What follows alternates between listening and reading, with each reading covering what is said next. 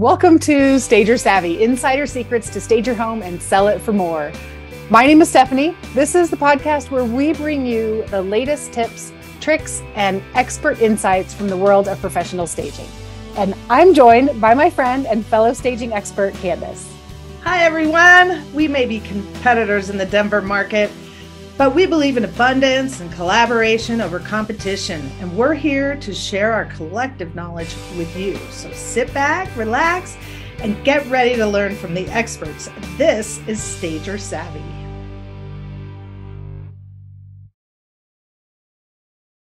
Hi, Kandice. Hi, Steph. How are you? I'm good. How are you doing? Great. I'm excited about today's podcast. Right. It's going to be good. Today we're talking about curb appeal. So many things to talk about with that. I mean, it's so important. I always tell my clients it's their second chance to make a first impression because the photos are what get people there, but the curb appeal is what actually gets them inside. If they drive up and it looks terrible, they're going to be like, maybe not. Let's continue. Well, so that first picture. Right. Always the first picture is the front of the house. That's right. So that's a big first impression. You really, really want to capture them in that first few seconds when they see that picture. Agree. So we spend quite a bit of time outside on my consultations because I want them to understand that. I want them to know that it really needs to look great from the outside. Yeah, the inside is super important too, but it's that we got to get them in the door. We got to get them in the door. So where do you start with your clients with curb appeal? With my clients, I take them all the way across the street so that we can look back at their house and get the full view of it. Yes, I love that. And then we start talking about what buyers are looking at when they look at that first picture. Yep, that's great. I like to, sometimes we'll have them, if they have their phones with them, have them take a picture from across the street because everything looks so different, on a photo. And then they can actually see it objectively and be like, oh yeah, the mulch looks terrible or whatever. And they're able to see it a little bit more as a buyer would when it's on a photo, I think. So that's kind of fun too. Great tip. Yeah. Okay. So from across the street, are you giving tips or do you come back to the house and then start talking about what they need to do? No, we spend time across the street talking over all these things that they may or may not have to do. Yeah. So that's what we're going to talk about today are the different things that we touch on. Right. What are some of the things? The street. So what's right. one of the first things you look for? I think the first thing I look at is the driveway and the sidewalk. Like it needs to be swept or blown or whatever. So there's no leaves and there's not dirt all over the place and looking for weeds in the cracks and things like that. Just making sure the driveway itself looks clean and fresh and nice. Yeah. And the sidewalk. In the spring and fall, we have what I call booger season. We're in right now where the stuff is falling from the trees and it's everywhere. Booger season. So booger season. Definitely want all of that cleaned off. Yeah. Good. What else? What do you tell your people? Well, I really help them focus on what the buyer is going to be looking at first, which is they're going to be looking for color. So their eyes are going to be drawn to color. And if you don't have any color for them, then they don't have a place to focus their eyes right off the bat. So they'll look for color and then they'll look for the details. So I love having them put some bright colored pots on either side of the door, or I always love a bright, cheery doormat. Yes. In Colorado, we can't have flowers all year long like we can in other states. So even if they have the bright colored pots with nothing in it, that makes the difference. So they have their eyes can focus on that front door, which is really important spot. There's at least some color drawing their eyes to the front door. Yeah. Love it. Agree. Like a good tall teal pot. Ooh, I just love those. Blues are so good right now. I love all the blues. Great place for those at home. I just saw thousands of pots there. So, and they're not too expensive. So if you're all right, go shopping, people, get some pots. Nice. So, what about you?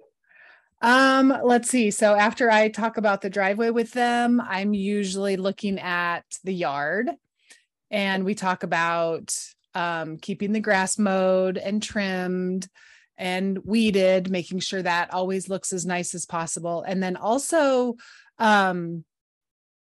their mulch, if they have mulch, Yes, fresh mulch always. And I tell them to save that. Yeah. Tell them to save that for like just a couple of days before pictures. Like, don't do that at the beginning of the month if pictures aren't for 3 weeks. Like, do it right before, because we want it to look fresh and nice and good. So I've noticed stuff these days is a focus on like the black mulch. Yes, I love the black mulch. Seeing a lot of black mulch, and I prefer that over like the red mulch. Yeah. Orangey look, rust colored. I'm not a huge fan of that. Agree. I love the black mulch, and that's usually it's usually what I recommend too. Yeah. Black mulch. Go get yourself some black mulch. It's good.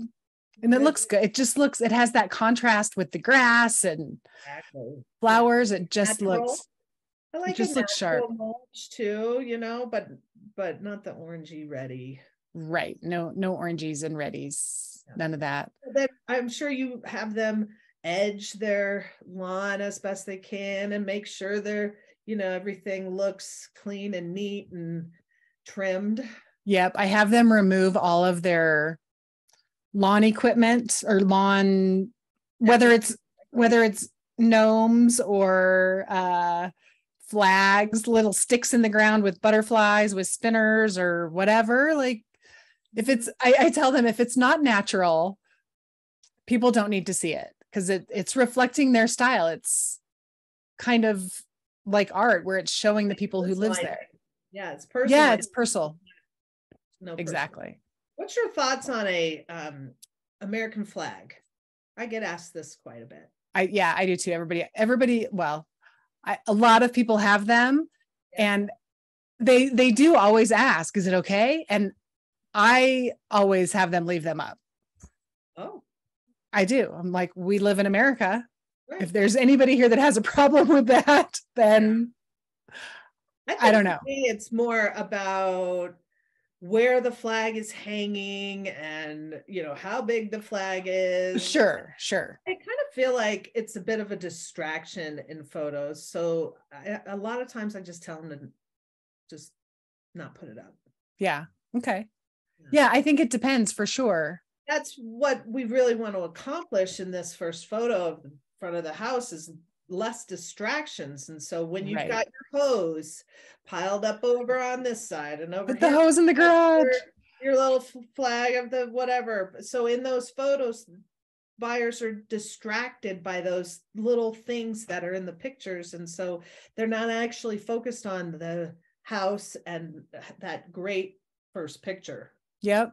Yeah, I could totally see that for sure. That's a good point. I think it does. I think it depends where it is, how big it is, what it's, how, if it is distracting or not. Yeah. I guess. Yeah. Good thought. I wouldn't have. Something else I always recommend, and I find a lot lately, is people need new numbers on their doors. Yes. Or on their garage or whatever. Yes. And there's just some old, small, kind of short numbers. And it's such an easy way to modernize the whole front of the house. That and light fixtures, they kind of go together in my book. I usually recommend new ones for both if they need one or the other. It's black. Yes. Yes, black. Get black numbers and black light fixtures, and it just a modern number that's a little bigger. Oh, I think that makes such a huge difference. Freshens the whole front of it up. It looks so good. Really? Yeah. Do it. Get the new house numbers. Gold numbers. Get rid of the gold numbers. They don't really stand out. They don't look good in pictures. So I'm all about the black numbers. Yeah, they're hard to see. I mean, I guess unless you have really dark paint, but case by case. But you know. Case by case. What else do we see? So we talked about lighting, updating your lighting, really yes.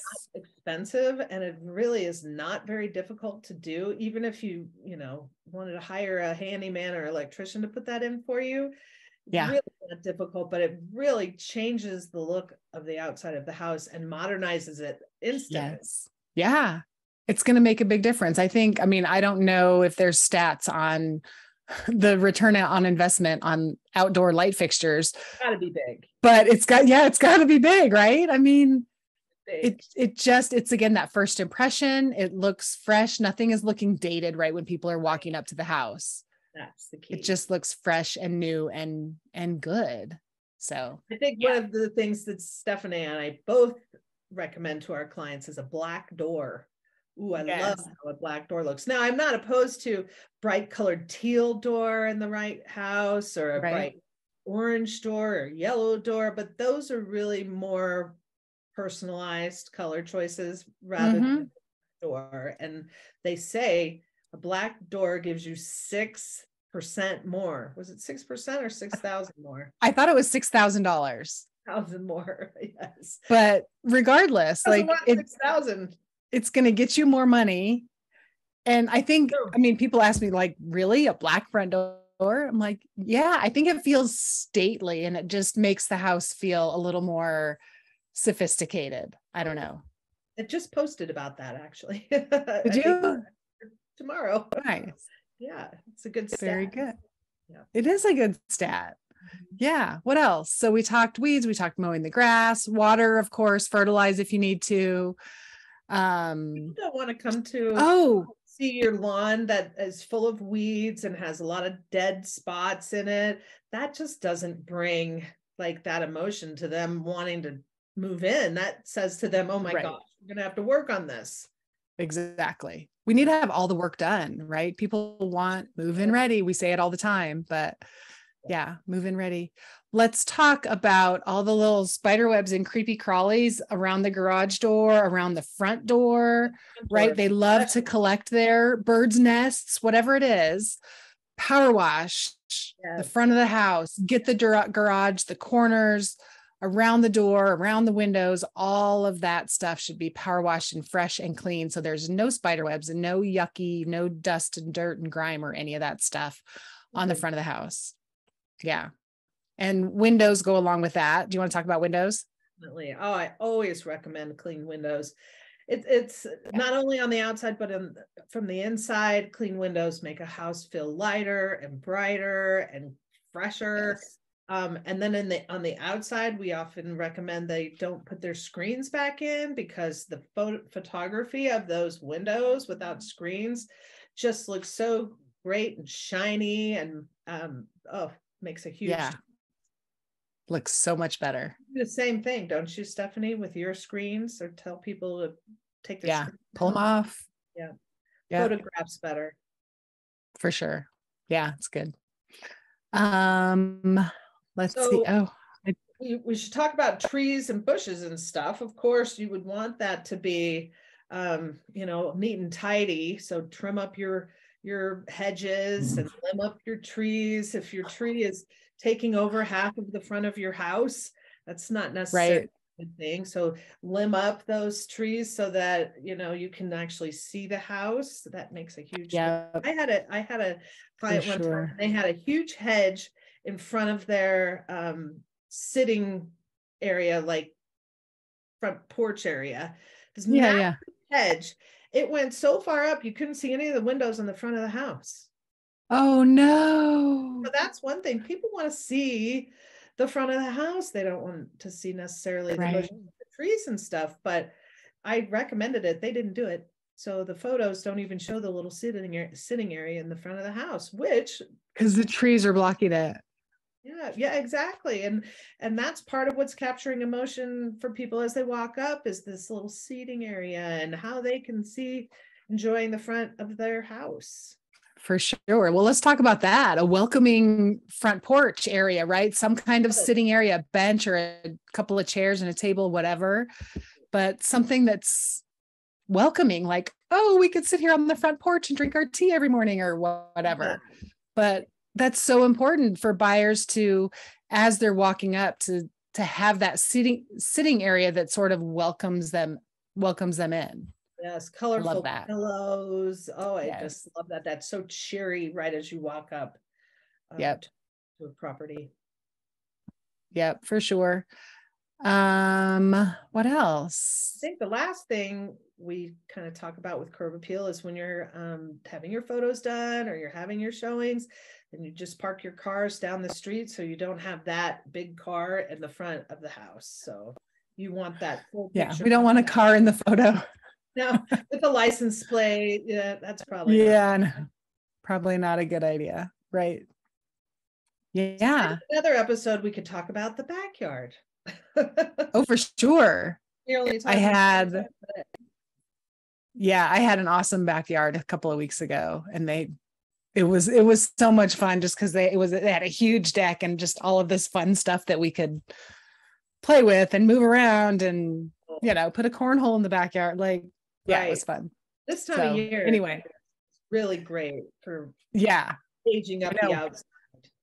We're finally through knock on wood, but through the majority of the snow. I'm sure we'll still have some, but we're through most of it. And we can put the games outside and set up cornhole and a pitcher of tea on the back table or whatever. Yeah, I like that. That's showing the Colorado lifestyle.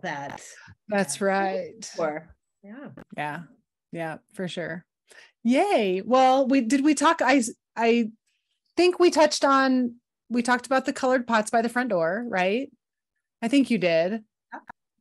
Pots or plants, and also a fresh doormat makes all the difference in the world than your old grubby doormat. And I think you mentioned that, but we kind of breezed over it. So I just wanted to have hundreds. So okay, not to really share their advertising, but just was there. Nice. I haven't been there in a while. I need to go shopping a little bit.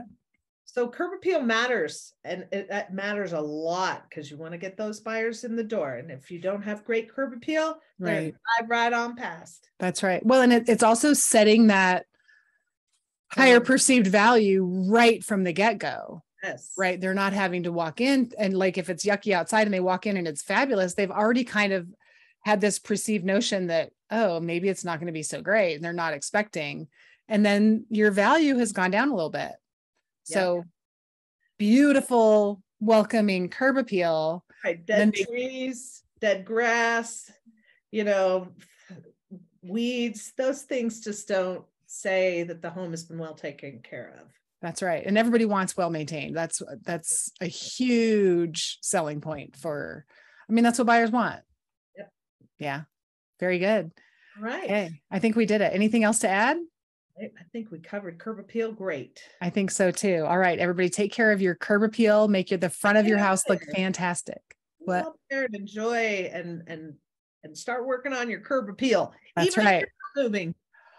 Right. I mean, so many of these things that we talk about, I have people ask me all the time, do you do this kind of stuff for people who are not moving? It's like, well, yeah. I mean, you could stage your house to stay, to live, and still do all of the same things. So you don't necessarily have to be selling to prepare your home and make it look fantastic.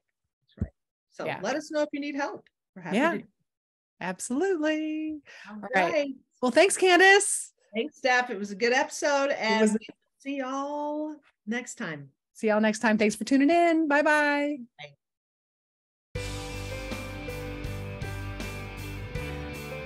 Thank you for listening to Stager Savvy, insider secrets to stage your home and sell it for more. We hope you've enjoyed our discussion on home staging and gained valuable insights that you can apply to your own real estate journey.